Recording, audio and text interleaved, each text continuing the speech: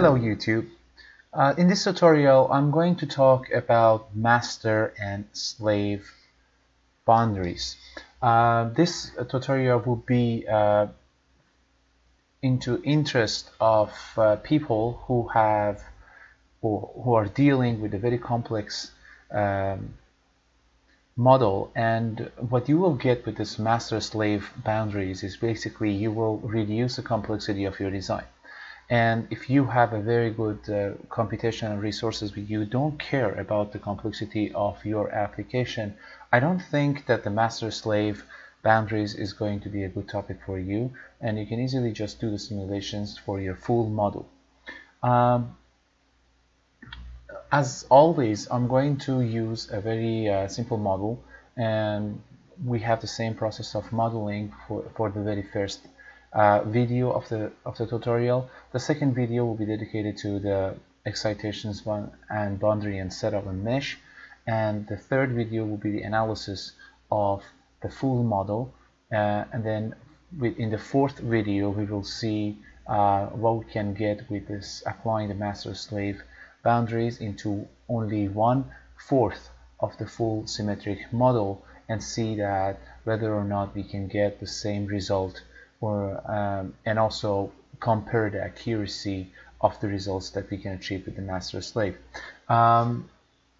So if you're interested into the master-slave setup, just jump into the fourth video of this tutorial. Otherwise you can follow me and we can practice from the beginning the modeling and go forward towards the comparing the master-slave model with the full model. Okay, as always, we want to make sure that before I actually talk about the model, I want to tell you one thing about the master-slave boundary. So the master and slave boundary is going to basically, when you apply that boundary into a planar surface, you cannot apply to the curvature surface. You are applying into the planar surface, and when you apply that, basically what it does is the slave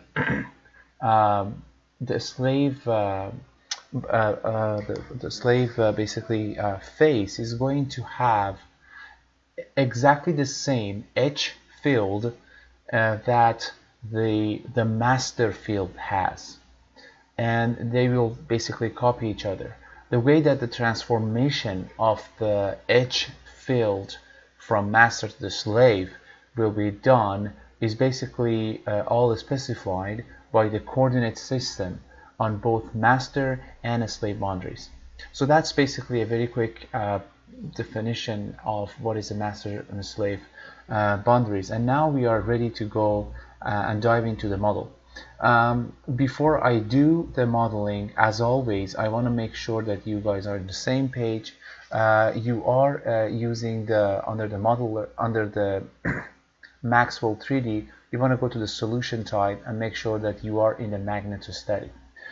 If you remember, I said that the master-slave is going to copy whatever edge field is in the master plane to the slave plane. Now if you are in the electrostatic basically type of simulation, it will copy all the electric field from the master plane into the slave plane.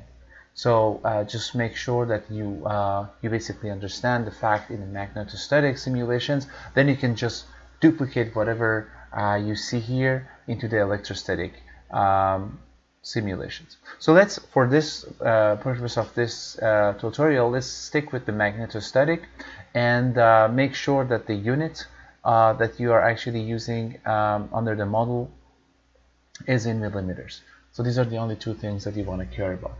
So I'm going to use a primitive stator, where I'm going to use primitive models of a stator that has 4 poles, and basically we are going to only simulate one of the poles after we apply the master-slave boundaries and see what we can get with the results. So first I'm going to go and make sure that the materials that I have is not vacuum. I want to have a nickel.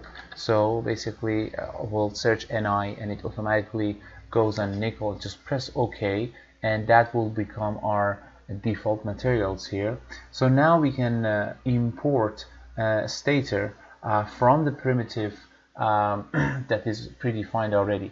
So first go to draw and then go to the user-defined primitives. If you don't find this user-defined primitives, which is very rare case, it means that you didn't set up your Maxwell right. If you do a good setup, you have to have all these primitives and examples. Okay, go to the system web and under the RM or the RM expert, you select SRM core. Okay, just select this one. Okay, now I'm going to give you some numbers here. You can actually change these numbers if you don't follow exactly the same design. But here, for example, the dia gap, which is the diameter of the gap, put a value of 80. For the yoke diameters, put 150.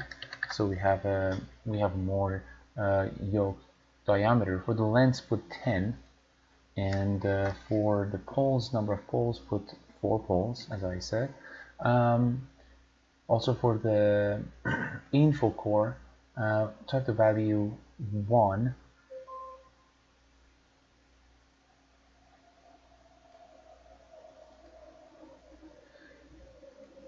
Well, here basically you can see what that means. I mean, if you go and make it smaller and open up this description, you basically should be able to see what the value of 1 represents and what the value of 0 represents. So 0 basically represent the number of, basically 1 represent the number of terminals here, and so you just put these values and just press OK. Okay, now we have this model here and it's pretty good. Now what we want to do is we want to first call it a stator. So what I'm going to do is I'm going to double click on that and call it a stator. And then I'm gonna go to the modeler and I want to separate the bodies. So I'm gonna go to modeler and then I'm gonna go to the boolean and then I want to say separate bodies. So with that we basically have the coil separated from the stator. So let's put a name for each coil and go ahead from that point. What I'm gonna do is I'm gonna make it just easier and call all these stators separated 1, 2, 3, 4 to coil 1, coil 3, coil 2, and coil 4. So in that case, the coil 3 and 1 are in front of each other, and coil 4 and coil 2 are in front of each other as well. So I'm gonna go with the coil stator separate 1 and basically change that to coil 1. And press enter for that, and then you go to the 2 and you call it coil 3, and then you go to 3 and you call it coil 2, and then you go to 4 and call it coil basically 4. So now you basically have core 1 and then core 3 in front of each other, and coil 2 and coil 4 in front of each other. And you can change the color if you want. In this case I can actually make the transparency less, so you basically see at the end what we are talking about. So I'm going to put for the colors. For different poles, we can put different colors, just to be able to distinguish them. So coil number 4 is going to be yellow, and then coil number 3 is going to be very reddish. You can choose any other colors that you want. I'm going to put the opacity to 0. Coil number 2 is going to be basically we have red, blue, and then we can have blue. So here's the blue. And basically coil number 1 can be any color that you want. We can make it greenish, something like that. And for the transparency, we can actually select 0 for this. Okay, so there we go, we got the coils, and I can actually make the transparency of the stator as well to almost 0, so we can actually see the entire design at the end of it. Okay, so that's what we get, and let me move it so you can see what we are looking at. It's a very simple stator that we have. Now, what we want to do here is we want to basically we are done with the design of the stator. The only thing that we have to do is we have to change the materials of the coil 1, 2 and 3, and I'm pressing Control key and press and hold, and then selecting all these coils and assign a material. Here I'm gonna put Cooper, so Cooper is here, and I'm pressing OK. So everything is in Cooper now, and that basically concludes our modeling of this section. In the next video, I'm gonna put the excitation and look at the setup. Okay, great.